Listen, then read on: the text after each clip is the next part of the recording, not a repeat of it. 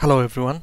So in this lesson we're going to look at another frequently used HTML element, which is table. So let's get started.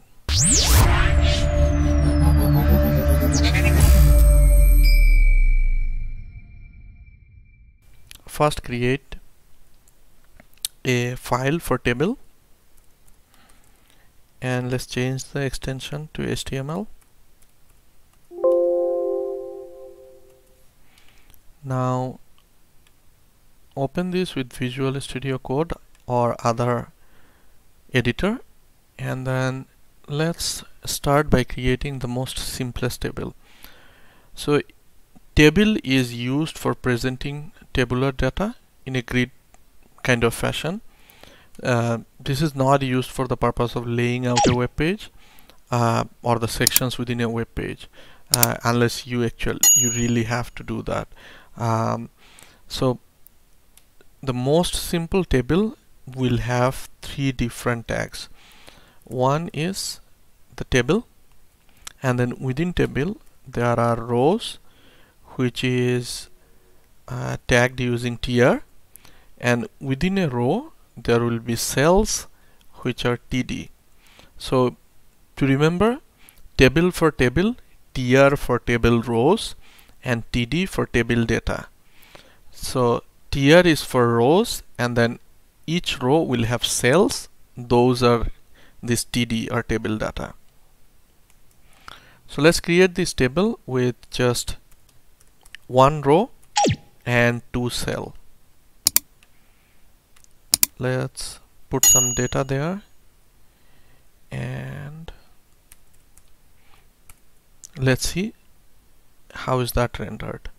Now if we open this page with browser, you will see that by default table is not showing how we usually expect table to show, because the border attribute for the table, by default it has a 0 value.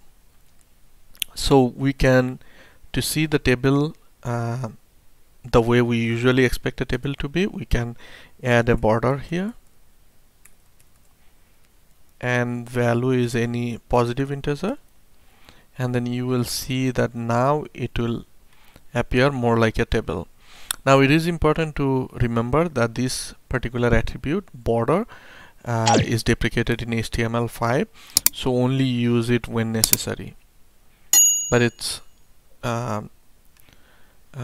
it will put the border in your table. So we have two cells here and one row. Now if we want to add one more row, I'm going to copy this row for that and just change the data.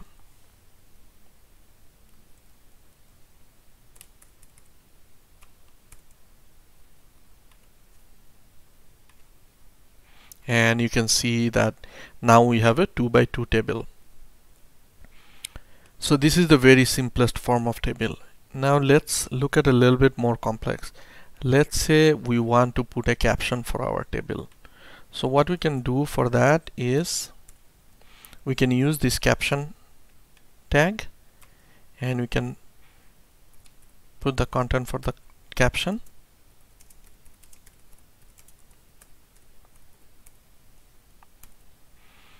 And you will see that now the table has a caption.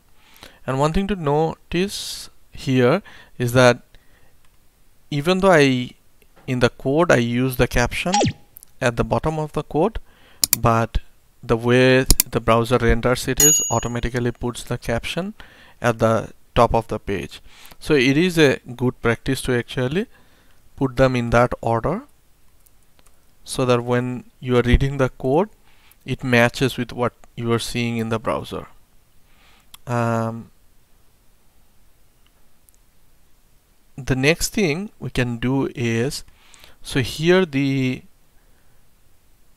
all the content in this table are these two rows, right? So we can actually encapsulate them in a tbody tag.